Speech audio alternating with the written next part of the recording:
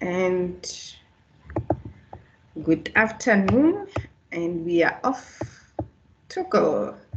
Remember, I'm going to be mute most of the time. I will talk about moving to the next question, and I will also guide you in terms of the discussions. But most of the things I need you to be able to have those conversations amongst yourselves, because you did go through the question paper.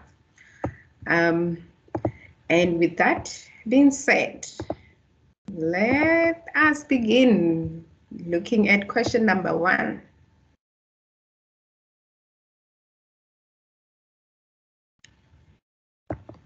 And this is one of those questions where I will urge to have multiple voices, not only one person answering the question, but as many people, because it says, in your own words, explain the role of research in the field of industrial psychology. So here I expect everyone to be able to give an answer which might not be the same as the next person. So in your own words, how would you describe this?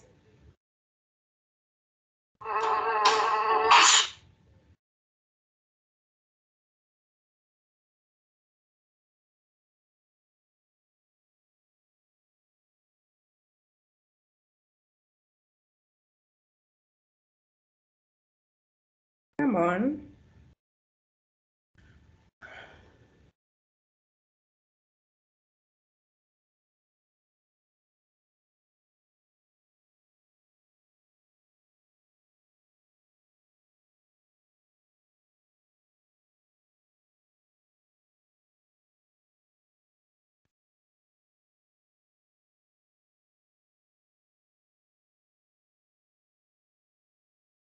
Anyone? I told you it's going to be awkward if you guys don't talk. Because most of these things, or most of these questions, you should have gone through them by yourself.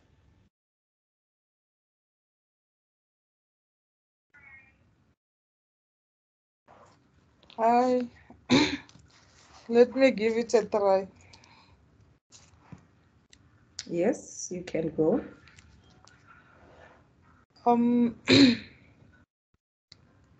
Well, I would say industrial organizational psychology. It mainly focuses on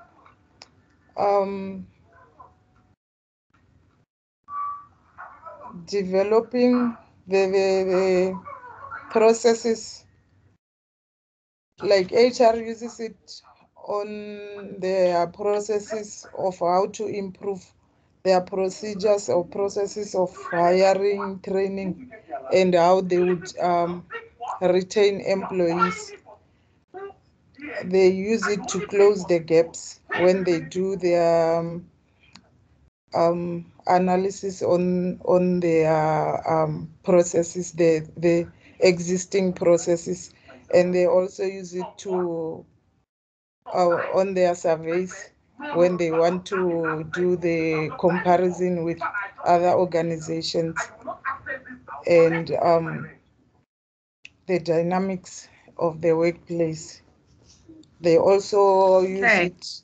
They also use it to assess the how various departments within their organizations are performing, and whether whatever job that they are doing, is it giving them satisfaction, and how can HR intervene in improving job performance and job satisfaction.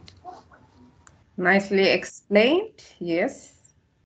Remember, it's also 4 marks, so you can keep it to a level of 3 or 4 points that you want, or that you want to also explain the role of research. Okay, And thank you. don't explain what industrial psychology is, explain the role of research in industrial psychology. So your sentence will need to start with the role of research in industrial psychology is 2, 1, 2, 3, 4, 5. Okay. Thank you. You said it nicely. Anyone who wants to give another perspective in terms of what the role of research is?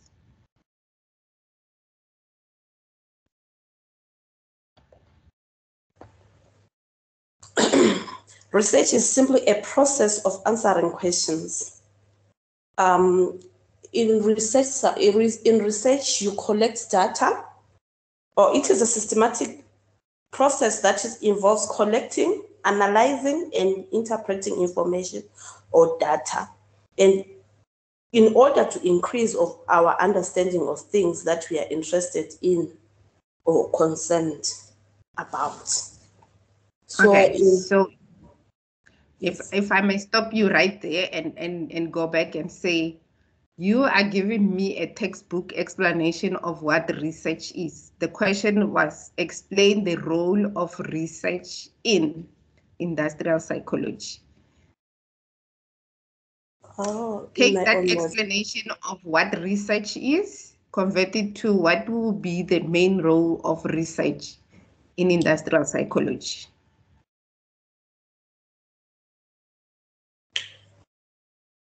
I would say maybe the main role is for us to analyze data.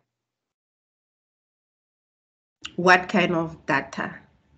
Is it to analyze the sales in an FMCG company? Your explanation needs to be in relation to industrial psychology, because the question was, what is, or explain.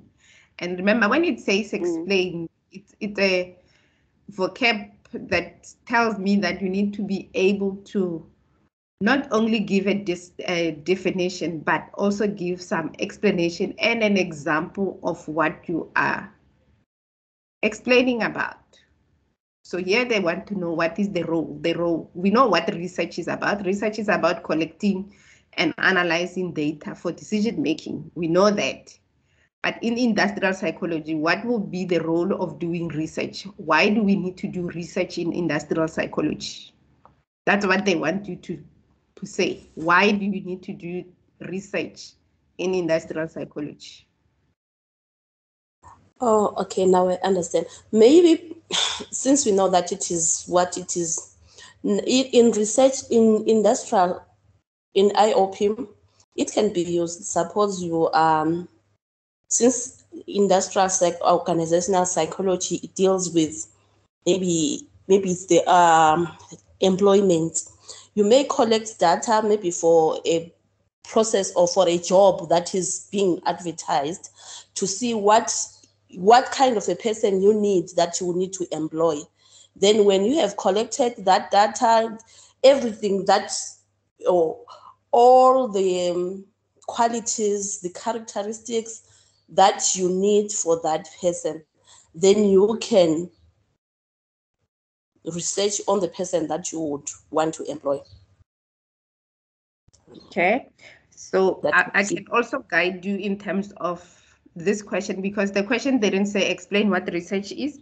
If you go to your study guide, I think on page 21, there is research in industrial psychology. When you do if this kind of a question comes up in your exam, when they're asking you explain the role of industrial psychology, use one of those examples when you explain the role of industrial psychology. Why research is needed in industrial psychology? Why would you undertake research in industrial psychology? Use one of those to explain that. Don't put it as a blanket approach in terms of textbook definition, because they want to see if you do understand why we do research in industrial psychology. So I guess you all get an understanding in terms of that. Oh, I'm saying sorry. You said what page? Okay, sorry. I'm looking at, in terms of the number on the, do I have your,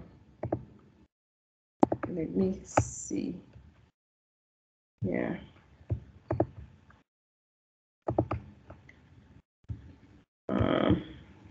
I think it's page 3 on your new study guide. If you use the navigation on a PDF, I think it's page, for me it says page 21. So it's page number 3. Is it 3? Let me go there. Yes, it's 3. Thank you. Is it 3? Yes, it's 3. It speaks Okay. about the research in industrial psychology. Yes. So, but now remember that your paper might not even ask you about the role. You need to also know how to answer the processes of industrial psychology and so forth. So you need to be able to understand all that if they ask you about the processes as well. So, but depending on your exam question, but make sure that you know how to explain certain things with definition and then context, then an example of what you mean by that. But don't use a general textbook answer when you're doing explanations. You can use them, but you need to also move to the one that the question that they are asking you as well. Okay, so now let's look at question number 2. So it means for question 1, your answers might be different because everyone will have the way they will understand what research is and how they will interpret the role of research in industrial psychology. And you can pick one of the examples. You don't have to give 10 examples. You just need to pick one. The question is 4 marks. 1 for explaining the role, giving it the context, and then giving at least one example to show that you understand that role of research in industrial psychology. That will give you 4 marks for doing that.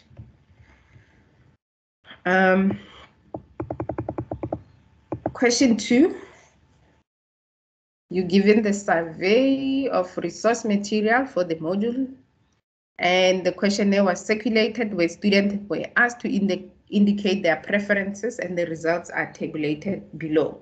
The question here for 3 marks. So it means every column will be a mark. Number 1 says complete the frequency distribution table that will include the frequency given. So they have already given you the frequencies. All they're asking you is to expand the table. So probably you will have to redraw this table.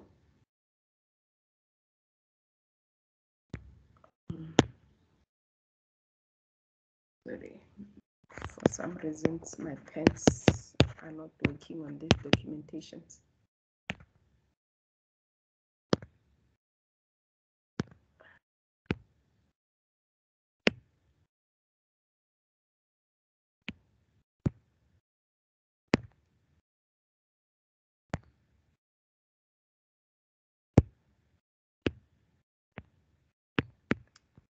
Sorry.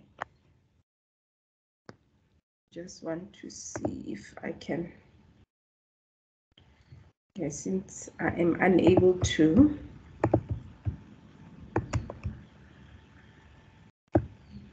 write on the document, I'm going to have to recopy it. So you just need to extend the table and have, because the question was, let's go back to the question, calculate the cumulative frequencies, percentage frequencies, and cumulative percentages. So it means here you will have your percentage frequencies, and you're going to extend your table as well.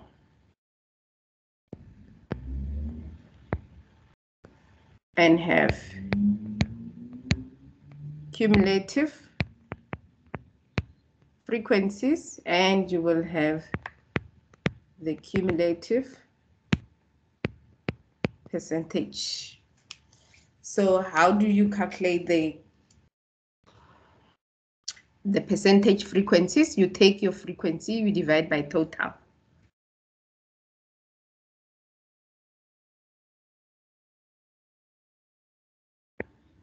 I hope everybody has answered the question, and it will be easier if we have the answers already. Okay. So it's 25 divided by 150.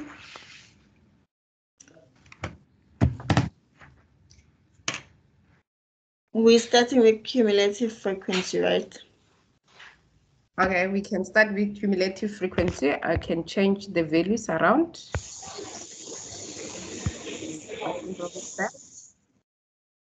Okay, I got from the top going down from tutorial letter 101, I got 25. I'm not sure if I'm right. Yes. And then tutorial letter 201, I got 55. Okay. For tutorial workbook 80. For study guide 115, 115. Or 115. Yes. And my UNISA tools 135. And then the last one, the prescribed book is 115. 150. So this will be 25 plus 30 will give you 55. 55 Yes. plus 25 will give you 80. 80 plus 35 will give you 115. 115 plus 20 will give you 135. 135 plus 15 gives you 150. Yes. And the next column, you calculated? The next column, the first one, it's 16.7%. I rounded it off. It was 16.66. Yeah. Is it the frequency, the percentage frequency? The percentage frequency, yes. Percentage frequencies.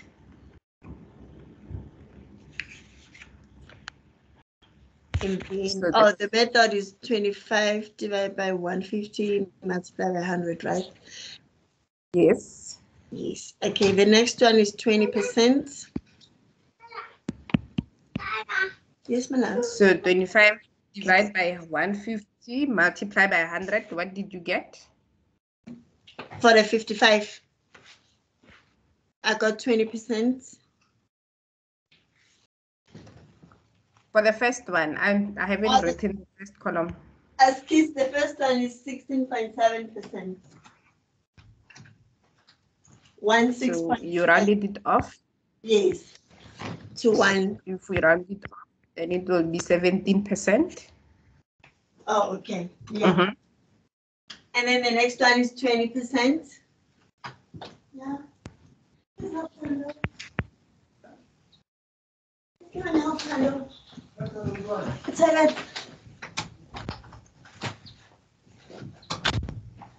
Okay, the following. Others, did you guys wait? Yes. The next one is the same as the first one, is 16 or 17%. Then the following one, 23.3. Or 23%. 23%. Yes. And then the other one's 13%. And then the last one is 10%. When you combine them together, they give you 100%. So I'm guessing that's right. Yes. Okay. And then the cumulative percentage. Okay. This one is 17%, the first one.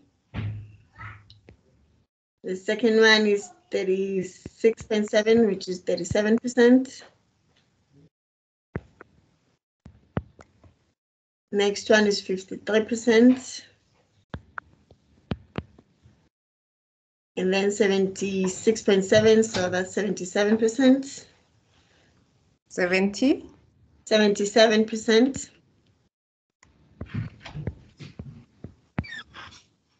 And then 90%. And the last one is 100%. Okay, so based on your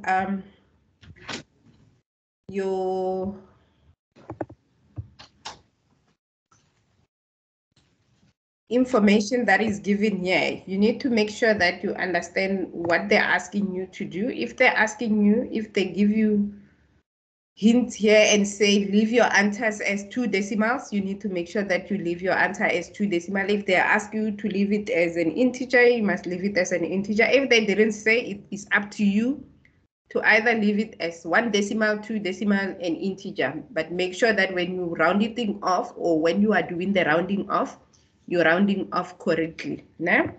Okay. So because I didn't read through what they asked you to do here.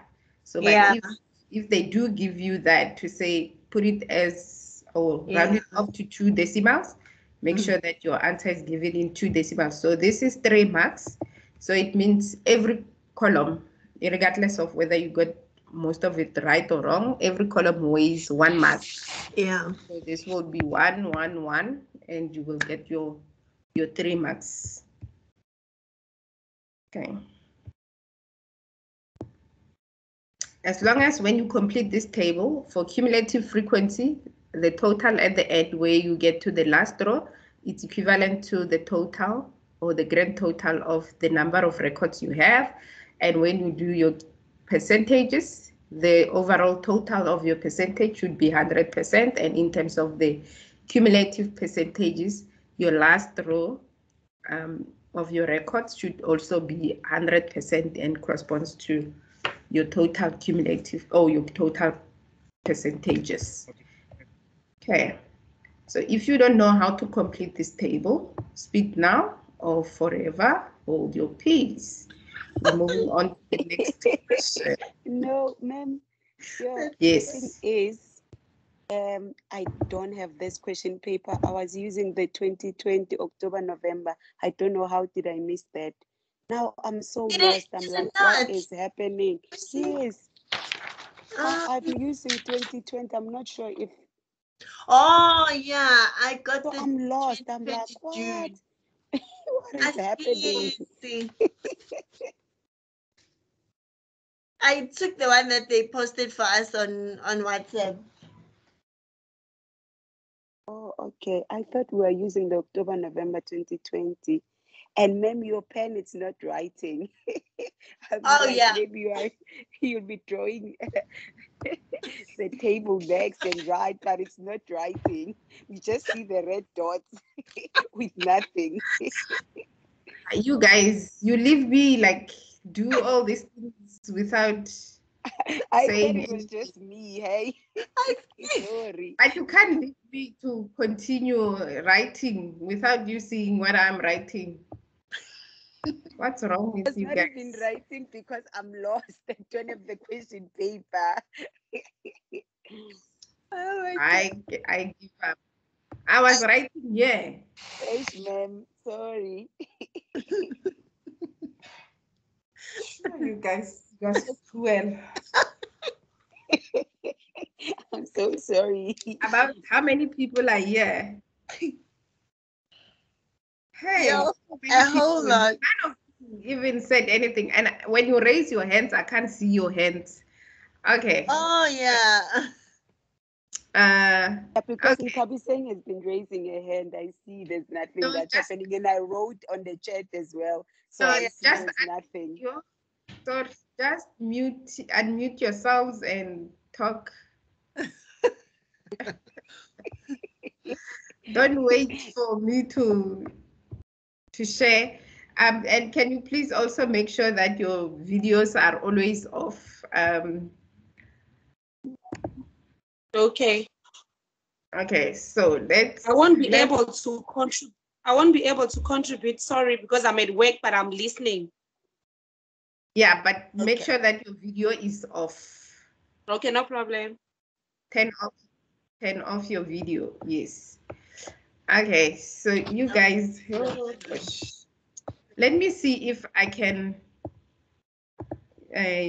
because I think there is a permission thing around your document. That is why I cannot. I'm unable to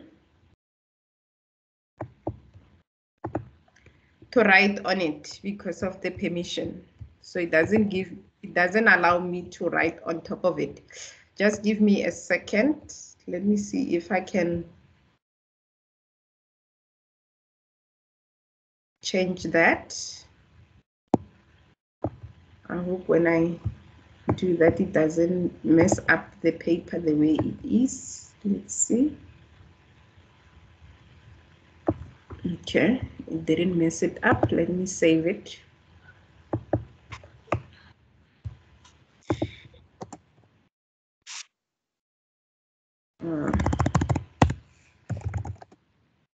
Because I like writing on it so that I can also share back the answers with you.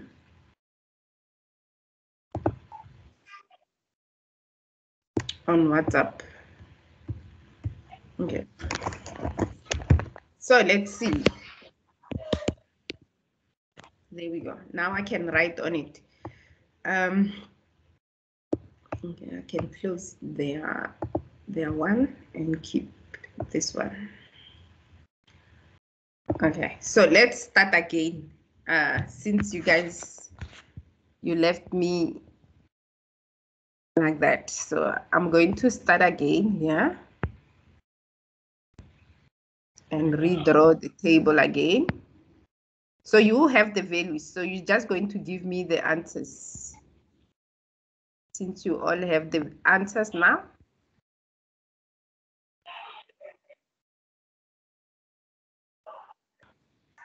So we started with cumulative frequencies, and we said it's 25, 55,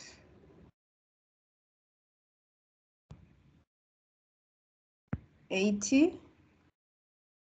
Can someone help and call out the numbers? 115. 115. 135. 135. 115. And 150. And then we went on and we did the percentage frequencies. And that was? That is 17%, 20, 17, 23, 13.3,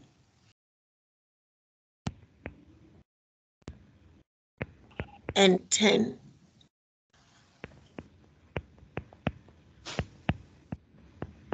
And that was 100%. Yes. And then we did the percentage cumulative. And that was? 17, 37,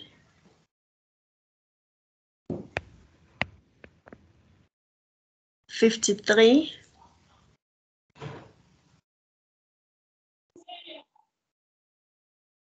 How is it 53? 37 plus 17 should be 50, 54. It's 33.3. Oh, it's because we rounded off that 36.7. Let me check. And that should be 70. You can do the same thing as you did with the cumulative frequency. You just take 54 at 23. That will give you 77%. Let me see if we did do the same. Yes, we did do the same. It comes up we to did 77. Do it wrong. Yes. And this is 90%. And this is 100. And I've noticed that here we didn't. Sorry, yeah, we did it actually also wrong because you didn't round it off. Oh, yeah. Yeah. Okay, so that is question number 2 for 3 marks. Okay. Now we should be able to see everything and we should be on the same path. Now, this question for 6 marks, there are 6 graphs. No, sorry guys, before we move on. Yes. Yeah, no man, there is something that I always find it difficult to determine around this thing. How do I go about, like, if like we're given a, like, what is it, is it group data? So how do I determine the frequency for such data? So for group data, remember then it means you would have been given like numerical information. Yes. And the group or the where you see the study material, that would have been your class intervals. Yes. Where it was, yes. it starts from this and at this point. Yes. Yes. So what you do in terms of determining your frequency, you will say how many of the values that were given falls within that group. Yes. Falls within, if it was 10 to 20, how many of the values that you were given falls within 10 and 20? And then you move to the next one. How many falls within that? And so you just make sure that you capture your frequencies relating to the class intervals or the group information. No, let's say like it's 10, it's 5 to 20, né? Yeah, on tutorial letter 01. Yes. So what would be my frequency? What would be in that case? That will be your frequency. So let's say let me give you an example, a clear example of what we're trying to get to. So if I have this data set, which has 1, 2, 4, 8, 11, 13, 15, 20, 31, 33, 1, 2, 3, 4, 5, 6, 7, 8, 9, 10. So I have this table which has my value starts from 0 until 5, let's say. Yes. The next one starts from 5 until, because that will be 5,999, something like that. Remember that when one ends, the other one starts. So this will start from 5 until 10, and 10 till 15, 15 until 20, and so forth and so forth. So now, in terms of this information, or maybe let's say 10 until 5, let's change that. Let's change this. Let's change this so that we use up all the values. So let's say it's from 0 until 10, 10 until 20, 20 until 30, and 30 until 40. 40. Okay? So your frequencies in terms of this, you're going to say, based on this data set that you were given, remember this is your data. Oh, yes. Based on this data, how many falls within this group? Falls between 0 and 10. You just 10. 1, 2, 3, 4. 2, 3, 4. Them. Oh, so you I just get it now. That is 4. How many falls between 10 and 20? And 20. 11. Starting from 11, yes. 13. Yeah, but then we don't 20. include 20 because we say it starts from 0 and at, maybe we can include 10 as well, or we can include depending on how your data looks. So it in looks this okay. instance, it does not include 0, but it includes 10. In this one, it Yes. doesn't include 10, but it includes 20. So it will be 1, 2, 3, 4. If we include 20, there are 4 of them. So you just do that. How many are between 20 and 30? So it means from 21, 22, 23. So you go and count 1, 2. So there are only 2. 2, yes, yes. There. And that's how you do your frequency for group data. No, it's crystal clear, yes. Which is the Thanks. same as yes, because with the categorical data, you just group the information in terms of this, because we could have used actually a bar graph to get the count. You summarize. Okay. Yes. No, Okay. it's clear. Thanks, Elizabeth. No problem. Okay, moving on to question 3. The store manager receives the information about the infection rate of COVID in various regions of the stores globally. And blah, blah, blah. Explain what the 6 graphs mean. So we need to explain this 6 graph. Use the skewness, kurtosis of the graphs to provide a meaningful interpretation. See that? Hey. Meaningful interpretation, specifically what each graph means in relation to the infection rate of COVID-19 for various reasons. So here, you are not going to use the textbook explanation. It's not going to go well because they don't want that. They want interpretation, and they want a meaningful interpretation in relation to the infection. In the textbook, they give you a explanation or a definition of what each one of them are, or in the study guide. But I expect that you also have a prescribed book that has examples on how you interpret this.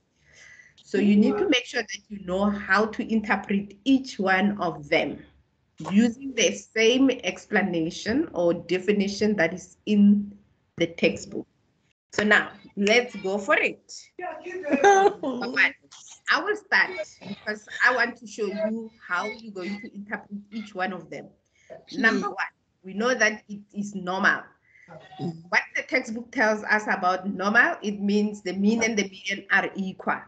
Now, in relation to giving a meaningful interpretation in relation to the infection rate of COVID, I need to say the COVID-19 rates for various regions of the stores globally are symmetrically distributed, which means most of the data from the left and the right are equal, or they are balanced. Or I could also say, which means the mean and the median of the COVID-19 infection rate of the stores of the various regions of the stores globally are equal. And that is what they want. Don't go and explain what normal is. Don't give an explanation of saying a normal means the data lies between 0 and 1 and this and that. They don't want that. They want you to interpret the information in relation to the COVID-19 data that they gave you. So I'm going to repeat. The COVID-19 rates for various regions of the stores globally are symmetrically distributed, which means the data on the left and the right are equal. So it means they are balanced. Or it means the COVID-19 rates mean and the median of the various region, or the COVID-19 rates of the various region of the stores globally are equal. And that's how you will explain the graph in relation to COVID-19 infection. So now let's try. Let me see if you guys can explain negatively skewed using the same information that you have in your textbooks. So anyone who wants to try.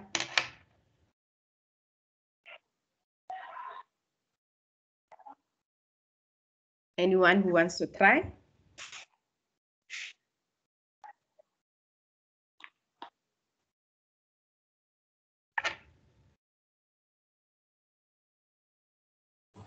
I struggled with this one. I failed. I could not. Okay. So now I'm going to also give, I'm not going to explain all of them to you guys. You need to be able to do that on your own, because tomorrow it might not be COVID-19 infection rate. They might give you another graph and ask you to interpret it.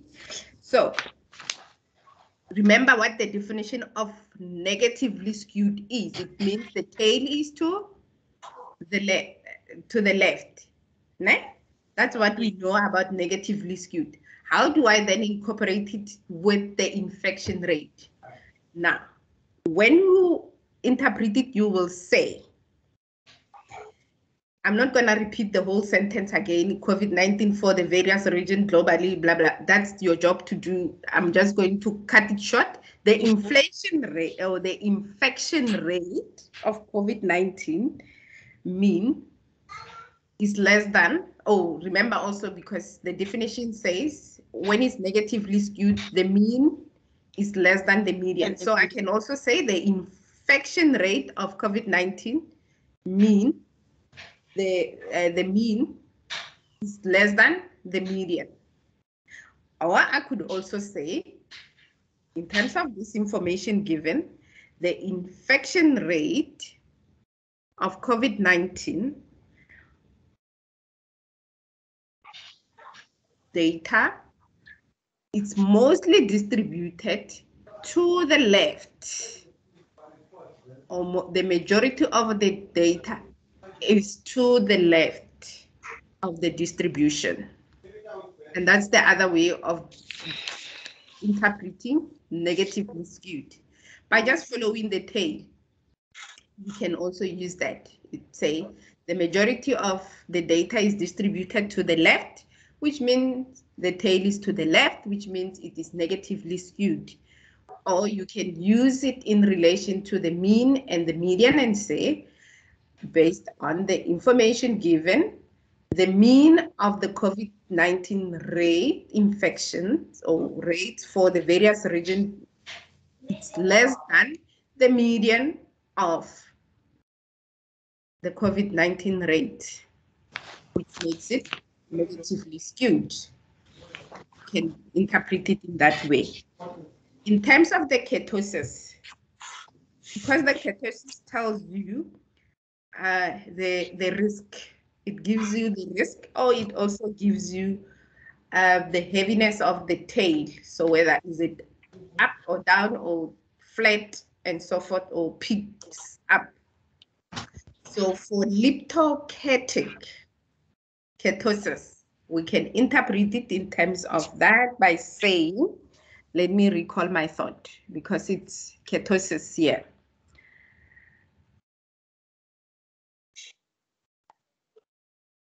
And remember that with liptoketic, it means the data is normal, it's mostly normal, it's almost normally distributed. But because we're talking about the peak of the data, it can also highlight that there might be some outliers within the data. That's one, because the peak is too high. Or you can also talk about the data collapsing, maybe having fewer or higher or lower or higher values of infection rate, and that will give you a liptoketic. So you can use that as one of the explanation.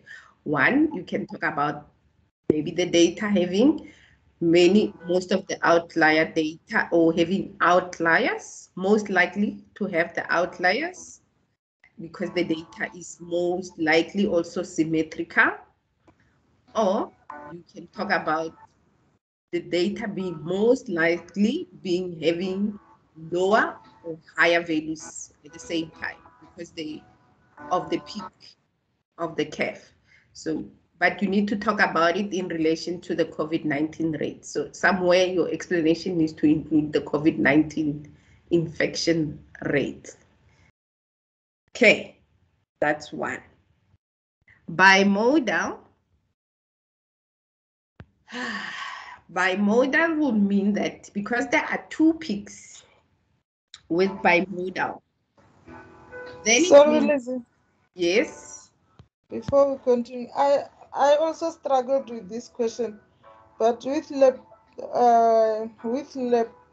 leptoketic, I had said there is a greater chance of extremely low or high rate of infection. Yes, that's what I just said. There might be Okay. an extreme, yeah, because with anything that deals with ketosis, it talks about the risk, the high risk. So it might be that there are high risk or low risk of infection. Okay, thank you. Rates. You can talk about it that way. Don't. That is why I said everywhere I spoke about values or numbers, replace that with infection rates. Okay. So you need to make sure that your explanation includes infection rates in it. Okay. So yes, your explanation is 100% correct. So in terms of the binomial, anyone who wants to take a step to it, remember there are two modes. There are two peaks. So how would you explain this in relation to the COVID-19 infection rates?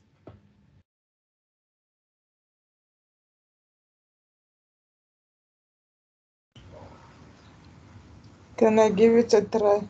Yes, okay. I had said the rate of infection is high in some regions and low in other regions.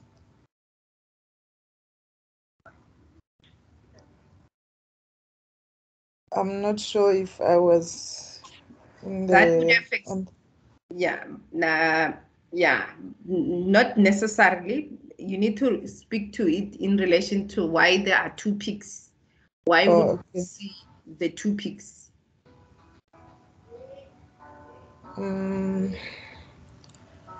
Could we say the rate of infections is high in some regions due to maybe people not observing the precaution? Now you are explaining something that is not, you're giving reasons why we have two bimodal. You need to explain the graph as you see it. Oh, okay.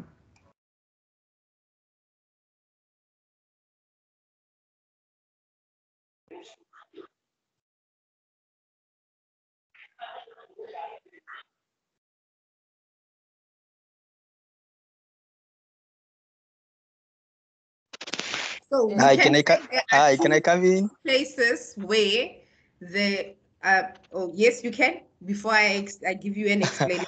No, I just want to give a try. No, yes. if I say it's because like the COVID-19 infection rates like are fluctuating. Would I be wrong? They are fluctuating.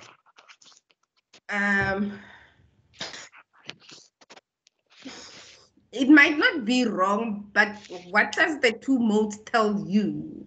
Why do we see two modes and not one mode? What does under that bimodal? Oh no. Yes. What does two peaks mean? It means two or more. If there were more than two peaks, it would have mean two or more of them have the highest values, isn't it?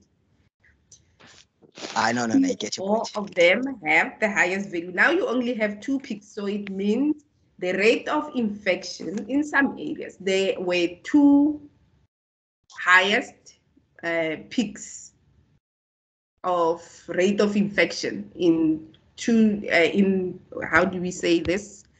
There were two highest rate of infection of COVID-19 for various regions of the stores globally.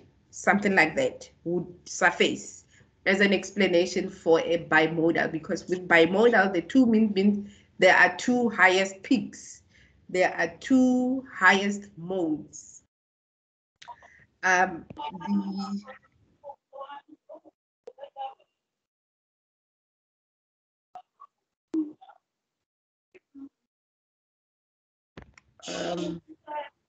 Yeah, so you can talk about them in that sense to say there were two highest peaks in your data. Infection rates. So it's like explaining. Think of it as explaining in terms of the COVID waves. Remember, we had waves. What does the wave mean? There are two highest intervals within the period that so where the infection rates were higher than the other times. which is the same as how you will explain this. Noctula. Hello.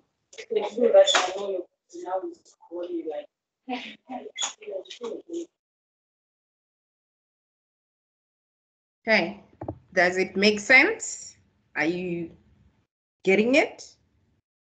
We couldn't hear you properly, Lizzie. There were some echoes in the background. I think there are some people whose mics are not muted. Yes, I was saying, remember when they, in terms of in South Africa, when they do the briefing on the COVID-19 and we say there is a first wave and a second wave, and this is the same thing. So if this was the first wave and the second wave, what does that mean? It means there were two instances where the COVID-19 rates were high in two instances. That is why there are two peaks. Those were the two most high COVID-19 peaks. But also you could also say it the same way as you said it in terms of the low and the high, but that would not give you a clearer explanation in terms of why there are two peaks, because then this tells me that there are two instances where there were too high risk and the rest of the times there were low infection rates. So there is too high and most of the time they were just low infection rates. Okay, thank you. Okay. Okay, now I explained the negative skewness. I want you to explain the positive skewness. How would you explain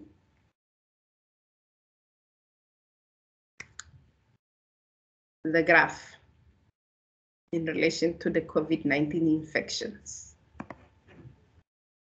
Mine is kind of a lazy answer.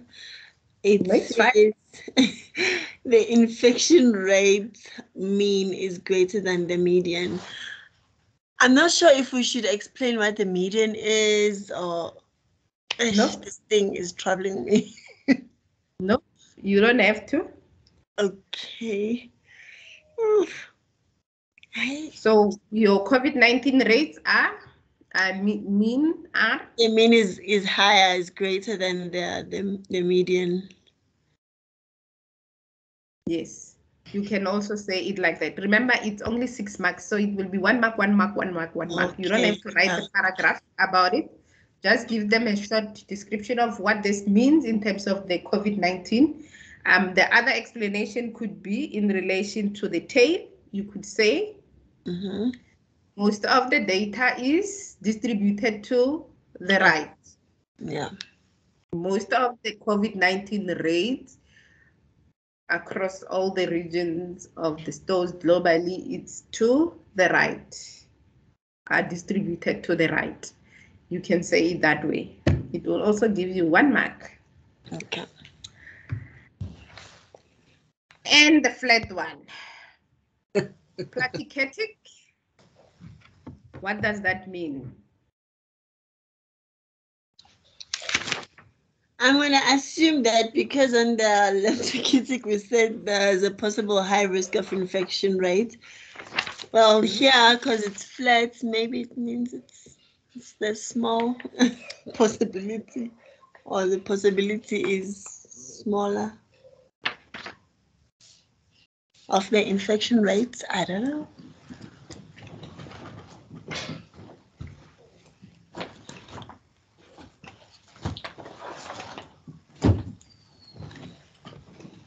Ooh.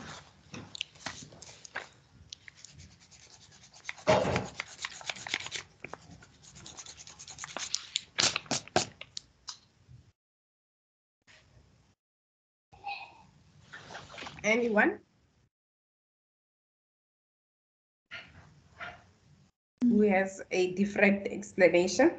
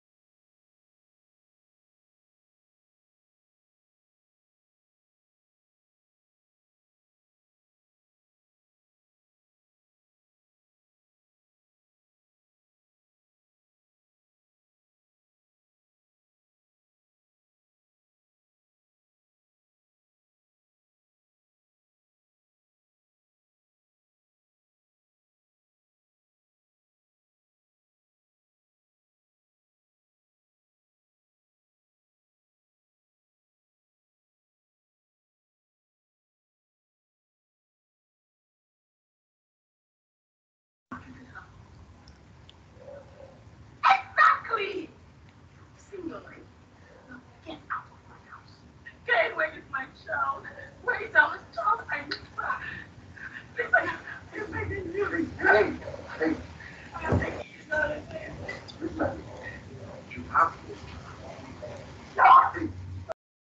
there's nobody who wants to try platicatic. Okay, so in terms of the COVID-19 rates, because it has many high COVID-19 rates and low, and it can also mean there are low COVID-19 rates as well. Possibly there are less risks because also the curve is flat. So your COVID-19 rates might be most likely around the same, I could say around the same center or the same mean, because they are almost similar. I'm not sure if you get me. So in terms of the COVID-19 rates, yeah, there are low risks in terms of that.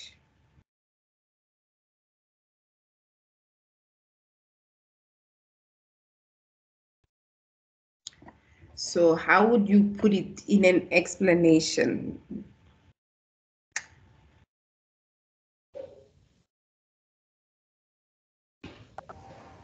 Can I give it a try? Yes, you can.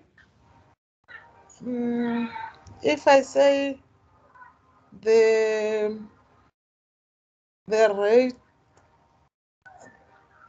the infection rate is now manageable or under control, like it's not, I don't know how to put it, but like it's now manageable, and it's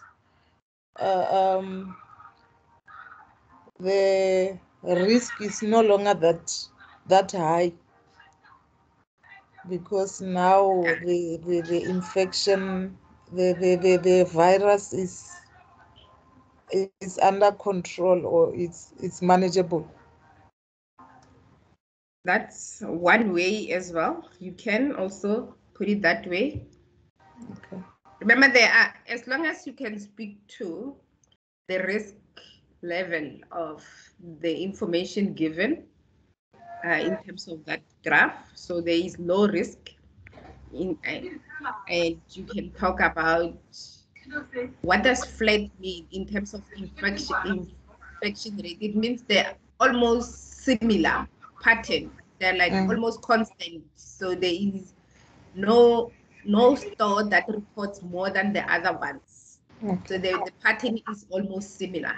So the risk is almost yeah. Ntabiseng, your hand has always been up, or is it for now?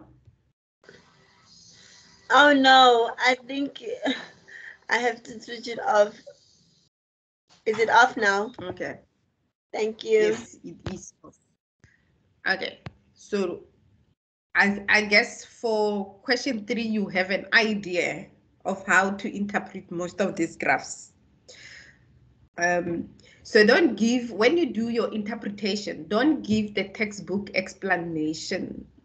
Use the textbook explanation to guide in terms of how would you describe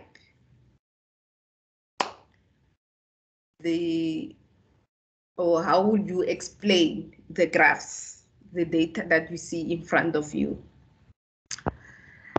Okay, so that is 6 marks.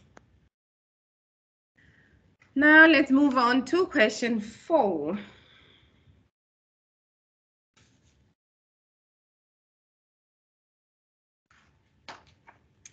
So question 4 is measures of relationships. So given the information, I'm not going to concentrate more on what is given in the statement. You have read the statement. The relationship between job satisfaction and job performance was 0.43, which means your coefficient of correlation is 0.43, which is 43%. The mean of job satisfaction, which is your X, which is your predictor variable that we're going to use to predict the outcome, it's 3.1, and the mean of our Y, which is our independent, which is our which is our dependent, which is our outcome variable, which is the job performance, it's 5.3. X is your independent, which is your predictor variable. Y is your dependent, which is your outcome variable. Okay, so we have the mean of both. The slope, which tells you one additional unit increase or decrease, and this slope is 0.29, which is positive. So it means one additional increase in job satisfaction will lead to an additional increase in job performance. That is the slope. In a way, I'm just giving you explanation of all the values that you see in front of you. Okay, with that being said, what is the difference between correlation and regression? Here you can give your textbook explanation because they are not saying in your own words or anything like that. You can even go and read what correlation and regression mean and give that statement as your answer. But remember, it is only 2 marks. So you will get 1 mark for stating what correlation is and 1 mark for stating the different, or probably the difference between correlation and regression, which is just giving an explanation of what correlation is as different to what regression is. 1 mark, 1 mark.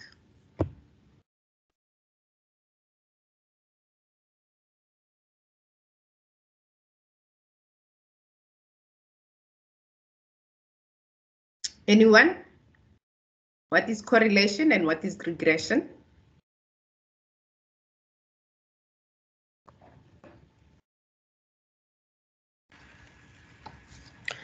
Okay, ma'am, Liz, me on correlation, I said it's a measure of the strength of the linear association between two variables.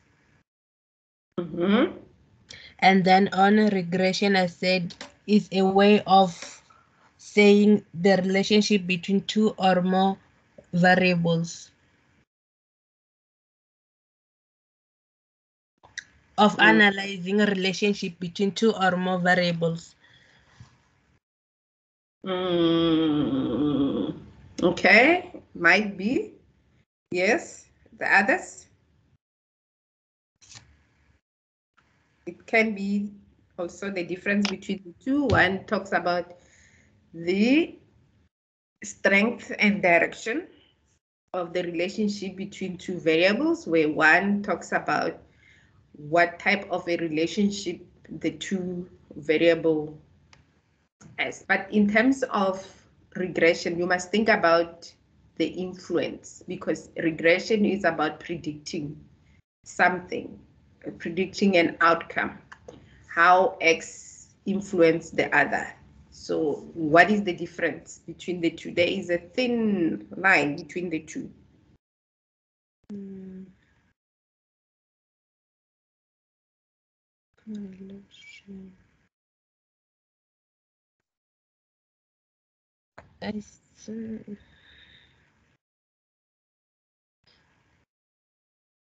No, I'm confused. Why are you confused? Is it where we have to check if the correlation is on the negative or on the positive? But that is the strength and direction. That is what the correlation is that's about. Correlation. Yes, yes. And then, so you know what the relationship is about. But what does correlation, regression mean?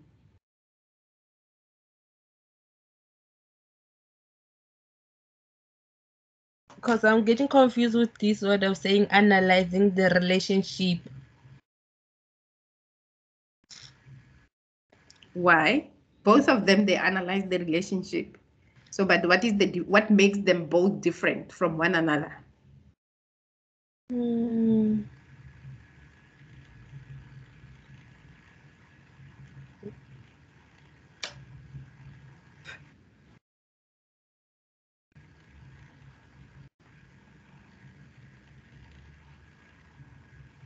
I guess I'm stuck now.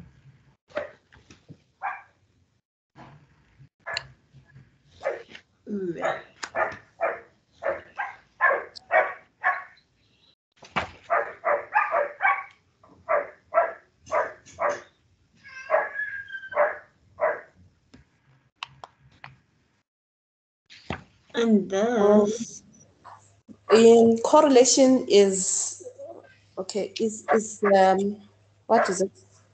Correlation is defined as the relationship between two variables, while regression is how those variables affect each other. Yes. So I think that's where the difference is. Yes. It's Y and X, how they affect each other. Yes. Yes. Because we want to know what is the difference between the two. One is a measure that tells you what direction and strength of that relationship looks like, whereas one tells you how each one affects the other. So why X, how does X influence Y? Or how does X affect Y? That's why I said there is a thin line, because both of them, they talk about the relationship, whereas one tells you the direction, it gives you the direction and the strength of that relationship, whereas one just gives you whether the X value will, or your independent variable, how does it affect your dependent variable, or how does it relate to the independent variable. So you can either use words like affect, or how does it relate to the other variable.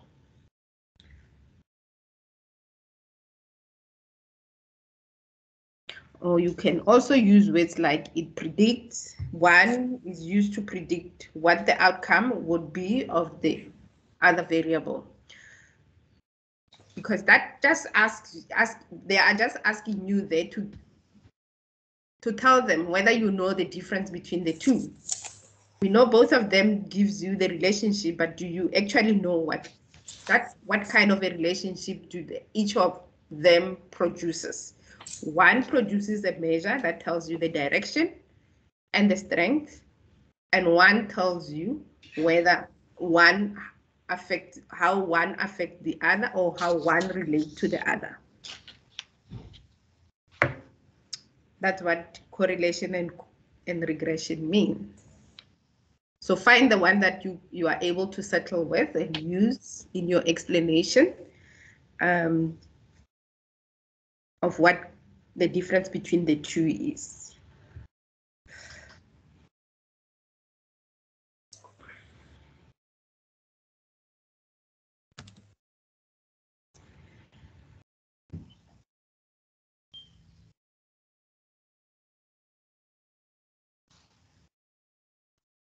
Okay. Number 4.2. Interpret the correlation coefficient. What does this relationship between job satisfaction and job performance of 0.43 mean? Interpret that.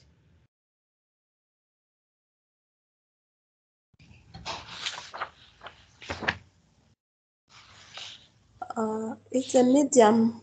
What do you call it? A medium. It's medium. Huh? Is it medium? Not medium. Moderate. Moderate. Position correlation. Yes. So you need to be using two things: direction and strength.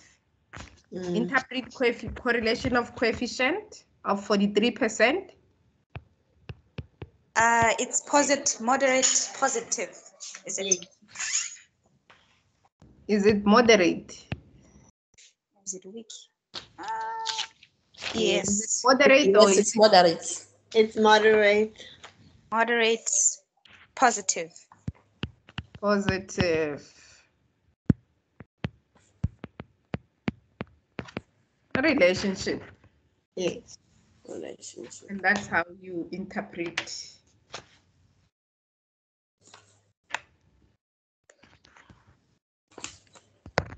So you will say, you're not going to say just it is moderate positive relationship. It's for 2 marks. Given effort. The relationship between job satisfaction and job performance of 0.43, it is a moderate positive relationship. And that's it. Just leave it like that. So that you can get your 2 marks. One will be for the strength and the other one will be for the positive. But depending on how cool your lecturers are, even if you write it like this, they can just give you 2 marks. I don't know how they award the marks. Okay, 4.3. What can you deduce about the nature of this relationship between the job satisfaction and job performance? Now, don't tell me it is moderate positive relationship. What can you deduce from this? Think about it. It's a positive and it's moderate. What does it mean in terms of job satisfaction and job performance? That's what they want. It means that the better the job satisfaction, the better the performance score.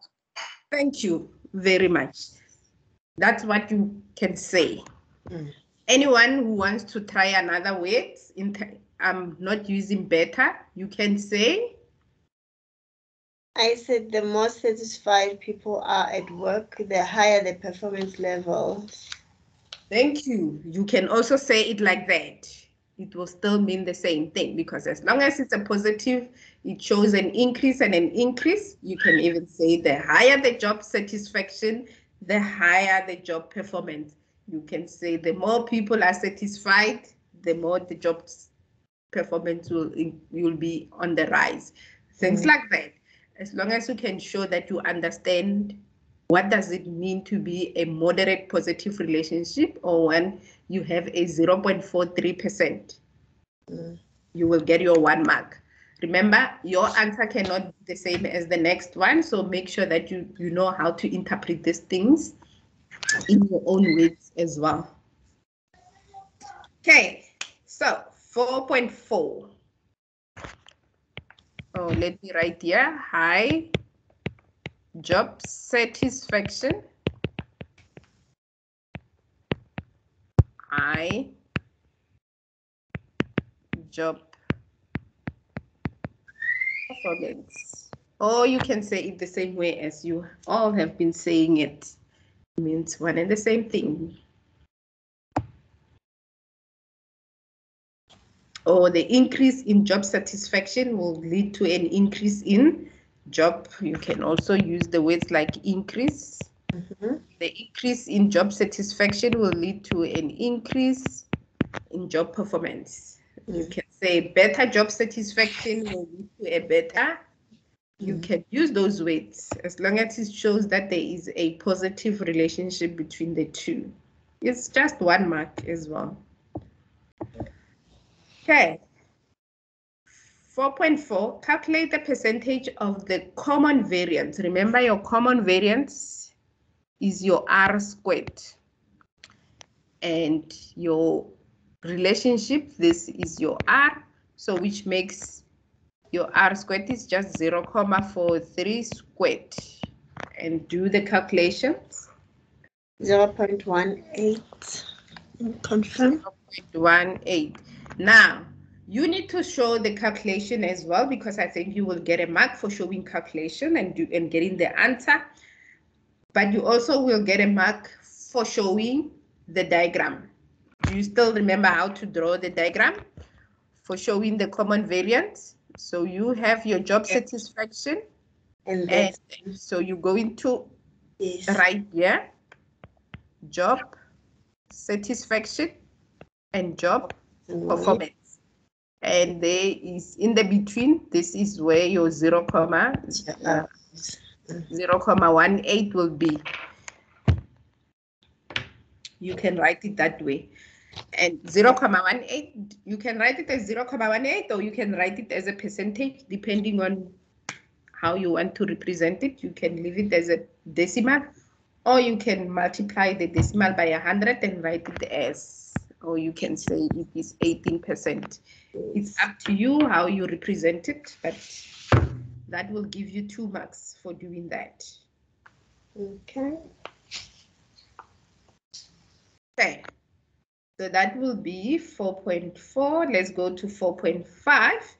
Now with 4.5, it says you wish to predict the employee's job performance score. Now we need to determine what the new value of the outcome, which is the job performance, is. 4.5 says, which of the 2 variables is the predictor variable? You have 2 variables, job satisfaction and job performance. Which one is the predictor variable? I think it's the job satisfaction, which is the independent variable. Your independent variable, you don't have to write independent variable. I'm just saying independent variable, which is job satisfaction. That is your predictor variable. For 1 mark, you just write there job satisfaction. Yes, indeed done. Differentiate 4.6. Differentiate between the slope of the line and the y-intercept. Differentiate for 2 marks. What does the slope mean and what does the y-intercept mean?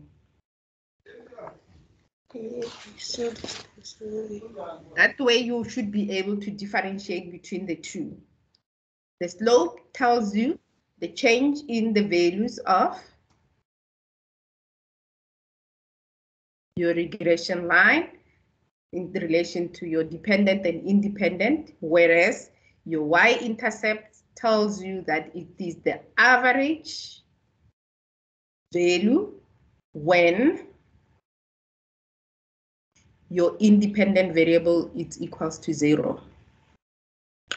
But use your own words, differentiate between the slope and your y-intercept in relation to how you know your answers.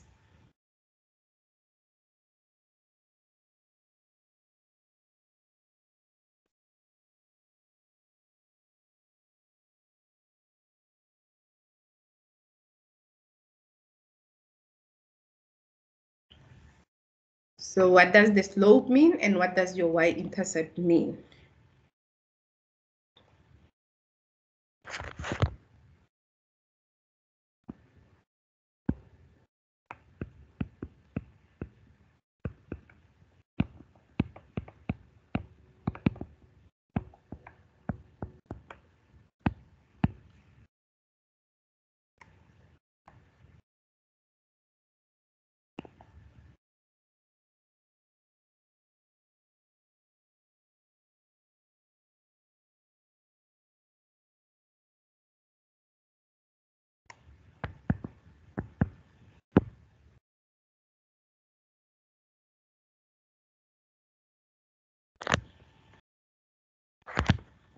You can also say in relation to the changes in y, in x. Oh, instead of saying x and y, remember you can say independent and dependent. So this y, you can replace it by dependent. And this x, you can replace it by independent. And your y-intercept, it is the average values when your independent variable is 0. Or we can say is the estimated value or the estimated average, which is the same thing. The estimated, you can use average or you can use the estimated value or average, the estimated values of y of your dependent. That's why they invented computers. This thing of writing always is not working well for us. We are used to using to typing. The estimated values of the dependent, the estimated value of the dependent value when they're not your, because it's not about you, it's about the data. When they, come on, when the independent variable is 0, or you can say the estimated value of your dependent variable when the independent variable is 0. So you can use that, or you can go and look up the definition in terms of your textbook. What does that mean? How do they describe your y-intercept and the slope? But that will also suffice. That's the difference between the two. One is the change in the values of x and y, and the other one is your estimated value of y when x is 0. Let's do the last one, and then we take about 10 minutes break, and then we'll come back for part 2 and see how far we can get with the other questions. So any question, any comment in terms of 4.6? You can look up the definition actually in your textbook if you want. If you don't feel comfortable just writing it the way I wrote it, you can use the one that is in your study guide or your textbook. Explain what the slope is and your y-intercept is, because that will give you the difference between the two. And then the last, how many? We still have 48 and 4.8 and 4.9. 4.7, calculate the y-intercept. So this is your job to do. Your y-intercept, which is B1,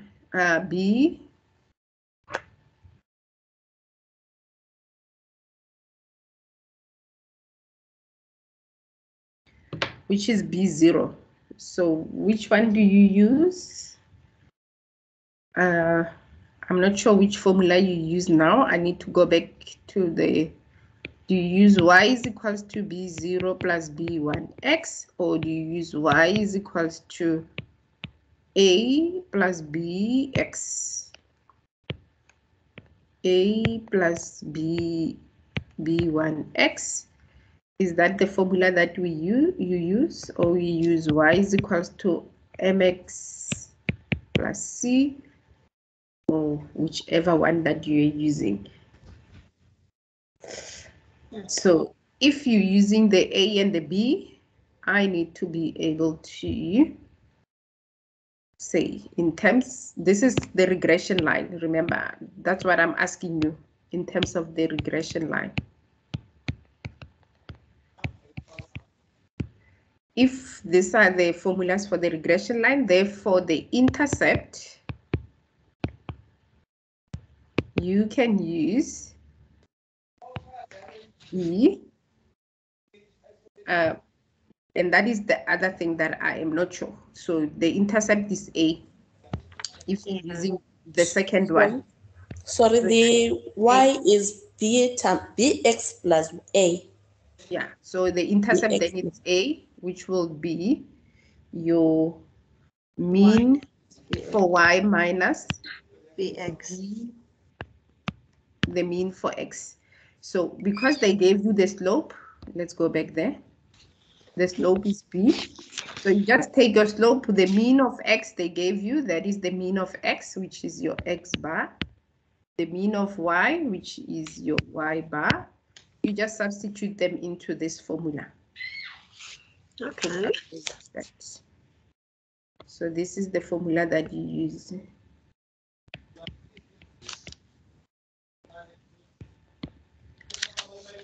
So I got 4.41. Let's make this smaller so I can substitute the values. Okay.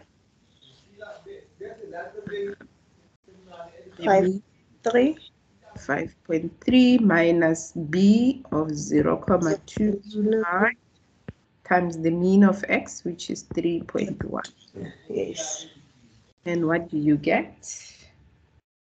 441. Let me just confirm.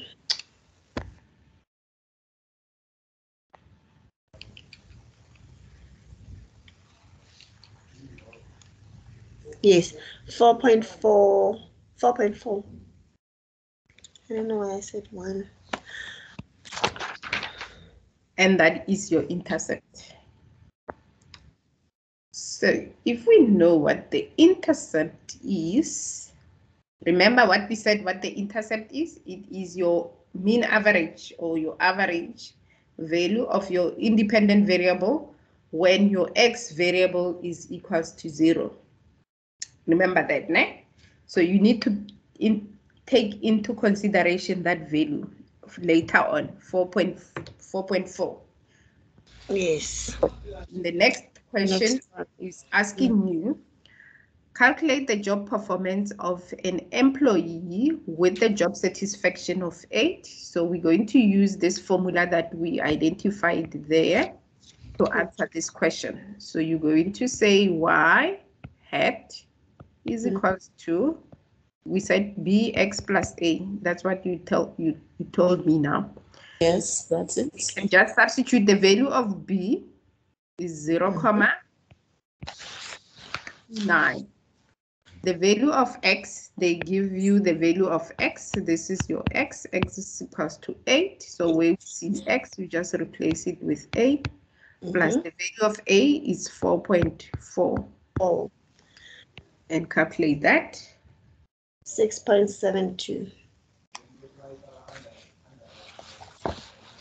And the answer you get is 6.72. And that is your new estimated value of y when x is 8. The last statement says, give a graphical representation of the regression line by indicating the intercept, which is this value that we calculated, 4.4, the predicted value of the worker of 8, which is that value, on the regression line. So now, all that you need to do is draw the regression line like this. Because it's 5 marks, you need to pay attention to detail as well and look at the marks. Because it's 5 marks, you get 5 marks for also making sure that you label your graph correctly. So yeah, you can label your graph as job satisfaction. So job satisfaction, which is your, you can say x is equals to job satisfaction, and here you can say y is equals to job performance.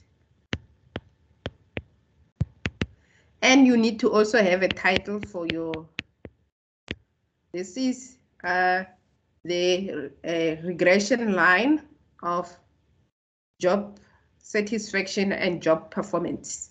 You can say it like that. The regression line of, which is your title, regression line of job performance and, job satisfaction and job performance.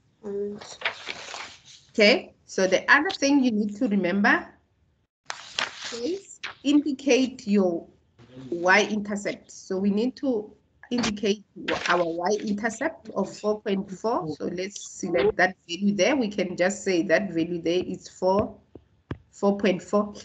Therefore, it means our graph will pass through at that point. Remember, at this point, x is 0. So at this point, x is 0 because here at the end there, x is 0. So it means our graph should pass somewhere there. And also remember that your slope is positive. Well, why is my slope positive? Well, how do I know that my slope is positive? That is that. And because also my correlation coefficient tells me that it's positive, so therefore it means the line that I need to draw should go up like this. Remember, because of the positive slope and the positive regression line. So my line is gonna go up. But now we need to also remember that we need to also represent the value of 8. So where is 8? Let's say 1, 2, 3, 4, 5, 6, 7, 8. Let's say this point there is 8. And we did estimate what the outcome is, which is the y value of 8. So your graph will look nicer than my one. So I'm going to reduce the line a little bit so that I can have this dotted line there and this dotted line there, so that at this point I can have a point there that says 6 point. At this line, it's 6.72, which is the new y value that I estimated. I am so sorry because now my graph is so small. My graph is so small and everything is overlapping. But I hope you get an idea of what I am trying to get to. 6.72, which is the y value that we estimated, where x is 8, y is 0.27, and then what you just need to do is dot. And you can also do the dot there, just to demonstrate that those are linked, and the dot. And there, for 5 marks. So possibly you get a mark for labeling your graph correctly, for labeling your title, and for drawing. So you will see where the 5 marks will go from. I am going to stop the recording now. I'm going to give you 10 minutes. Let's take 10 minutes break. Let's meet again at quarter past 3. Let's come back at 3:15. I'm going to stop the recording so that we can have part 1 and part 2 of the recording as well.